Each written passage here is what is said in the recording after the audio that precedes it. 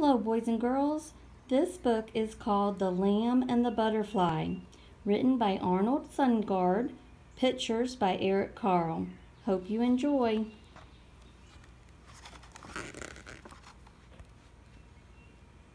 A lamb and a butterfly met one day in the middle of a meadow. The lamb asked the butterfly, "Where's your mother?" The butterfly answered, "I haven't the slightest idea. My mother flies one way while I fly another."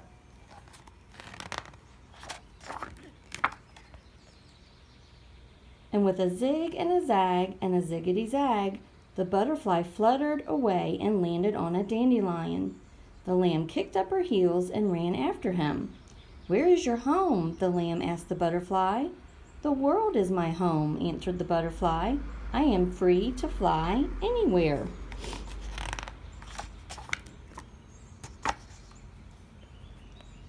And with a zig and a zag and a ziggity zag, the butterfly fluttered away and landed on a bristle thistle.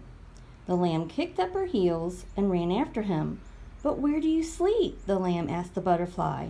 "I sleep where I please," said the butterfly to the lamb. "Wherever I am, well, that's where I sleep."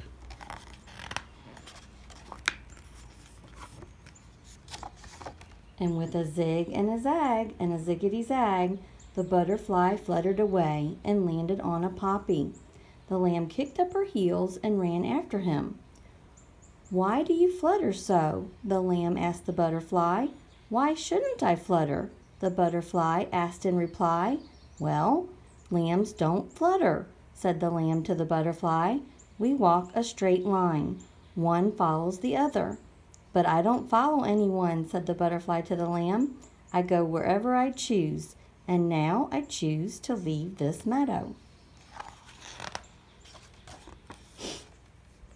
And with a zig and a zag and a ziggity zag, the butterfly left the meadow and landed on a sunflower. The lamb ran after him. Come back," she cried. "I want to ask you a question." "What is your question?" the butterfly asked the lamb. "Please don't leave me," the lamb implored the butterfly. "That's not a question," said the butterfly to the lamb. "Put it in the form of a question." And the lamb said, "Why don't you stay with me? My mother will take care of you."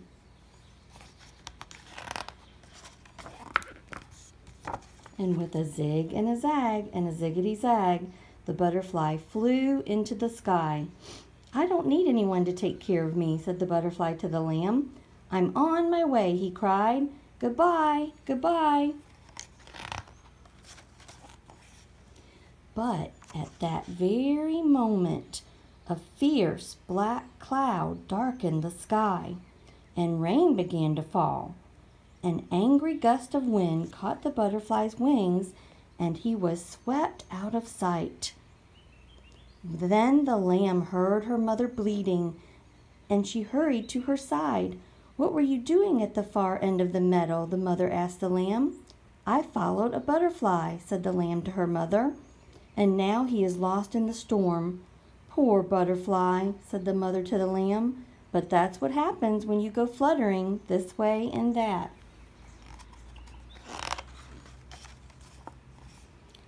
"But now I will never see him again," said the lamb to her mother. "He is gone forever." And then the mother asked, "What is that on your back?" "What is what on my back?" the lamb asked her mother. "Isn't that a butterfly?" the mother asked the lamb, and she was right. Sure enough, there on the back of the lamb was the butterfly himself. His wings were wet and bedraggled.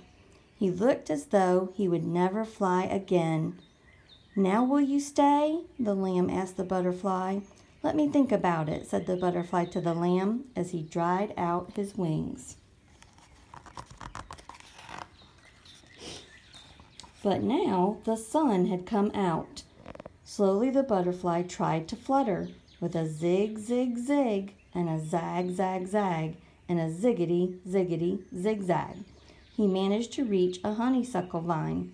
In one of its blossoms he found a pool of nectar, and he sipped, and he sipped, and he sipped, until he felt strong again. "What have you decided?" the lamb asked the butterfly. "I'd like to stay," said the butterfly to the lamb, "but I really must be on my way. I'm heading south, you know." "But why go south?" cried the lamb. "Because I don't have a woolly coat like yours to keep me warm. If I stayed here, I'd freeze." "Well, if that is so," said the lamb to the butterfly, "I won't try to stop you. Please don't think me ungrateful," said the butterfly to the lamb, and spreading his wings in the splendid act of flight, he zigged and he zagged and he ziggity zagged, and soon was lost from sight.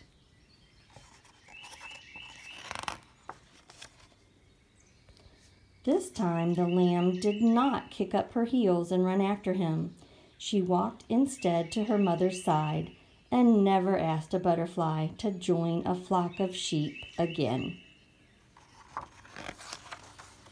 The end. I hope you enjoyed that, boys and girls. I hope you have a wonderful spring break. Take care. Bye-bye.